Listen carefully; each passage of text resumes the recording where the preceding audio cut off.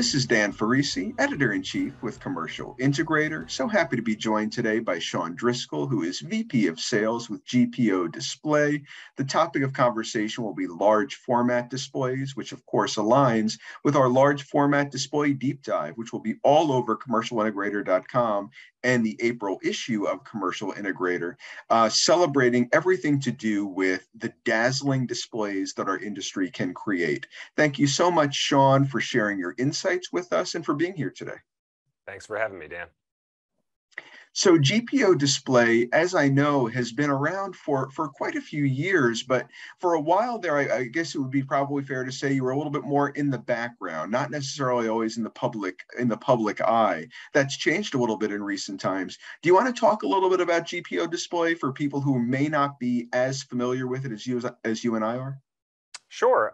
We are somewhat of a lesser known name in the display world. We don't have a line of consumer televisions that people associate with our brand, for example. But for a long time, we have been behind the curtain, so to speak, as an OEM, providing back-end electronics to more well-known brands who would then assemble those back-ends, controller board, power supply, et cetera, with an LCD panel and then brand it as their own monitor. We decided to take ownership over the entire manufacturing and assembly process, conducting assembly here in Northern California, because we saw a few benefits to that. One, we had more control over the entire manufacturing process and QA and things like that. And we saw a lot of opportunity to develop new, unique custom products and new standard off-the-shelf unique products, from video walls to kiosks to interactive tables. And so we've been delivering branded product for a little over a decade now. So I want to talk a little bit about kind of a specific usage of large format displays and why we created something called the large format display deep dive to kind of disambiguate it in a sense from simple digital signage. During the COVID era, we saw a lot of digital signage for health messaging, safety messaging, hygiene messaging, or on campuses, for example, to talk about, when the next social was going on or something like that. But I want to talk about large format displays in the context of dazzling images, the kinds of things that leave an indelible impression that might be in a lobby that make you say, wow, this brand has some real luster. Look at their lobby. Look what this looks like. Do you want to talk about how GPO Display is kind of leveraging or has the potential to leverage the desire for those wow-worthy large format displays? You're absolutely right about early on in the pandemic. Most of the video walls that we saw going up were not sort of wow factor large format displays, many in federal spaces because we do assemble in the States, fully TAA compliant. And we saw a lot of use in mission critical applications. But as things have sort of opened up, people have returned to work, we've seen more emphasis on common areas and also customer experience centers, more wow factor video walls to impress prospective or existing clients visiting a corporate space. And we've seen that not only in LCD video walls, which have been really our bread and butter for the past decade plus. This 55-inch 2x2 that you see up here is comprised of razor narrow bezel displays. That's sub 1 millimeter combined bezel gap, but also transparent OLEDs. Now we have a single 55-inch here, but we have also deployed these in video wall settings. They can be tiled together. You'd simply invert the top row and you achieve about roughly a 10 millimeter gap, but it's unlike LCD, a transparent border rather than a bezel. So these are really a unique addition to the large format display world. I know that there are also transparent direct LEDs, but these certainly provide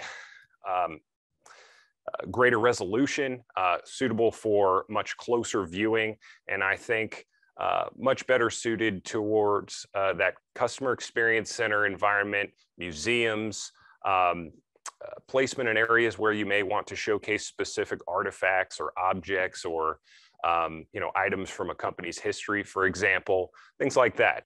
One message I'm getting from this conversation is that GPO Display is really set apart in some way by the breadth of your offering. You just showed me that tiled LCD video wall behind you. Of course, the transparent OLED, which is also behind you, is one of the ways that GPO Display distinguishes itself.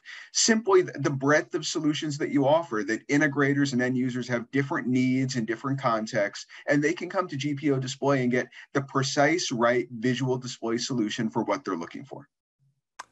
Couldn't have said it better myself. That's absolutely one of the main differentiators that GPO Display has as a true manufacturer. Our history as an OEM and the production of those back-end electronics I mentioned earlier really allows us to adapt our back-end solution to any mass-produced large format panel, whether it be OLED or LCD. The fact that we have our own metal shop means we can produce housing for things like interactive tables, custom-built one-offs, interactive kiosks, video wall floor stands, unique mounting brackets for transparent OLEDs, custom housing, with specific corporate or university colors, for example, custom logos. The list goes on and on. We are really project-oriented, and that ability to produce customized or specialized products plays into that, but we also have the capability to ramp up for large rollouts. So yeah, aside from the fact that manufacturer of displays that are fully TAA compliant and suitable for use in high security applications, that project-oriented, flexible approach really is a differentiator and one benefit of working with GPO Display. Well, thank you so much, Sean, for lending your insights during this conversation. Really informative, and I think that even if GPO Display is not well known among all or in all corners of the commercial AV industry, it very, very soon will be, especially with the leading edge technology you provide and the kind of unique differentiators in terms of capability that you have. So thank you for educating not just me, but also Commercial Integrators audience about what GPO Display is doing and everything we can learn from it. Thanks so much, Dan. My name is Dan Ferrisi, Editor-in-Chief with Commercial Integrator. So happy to have been joined by Sean Driscoll, who is VP of Sales with GPO Display. Please check back on commercialintegrator.com throughout the month of April for our large format display deep dive, and also our April issue of Commercial Integrator magazine, which will feature extensive coverage of the large format display category, including a unique contribution from GPO Display.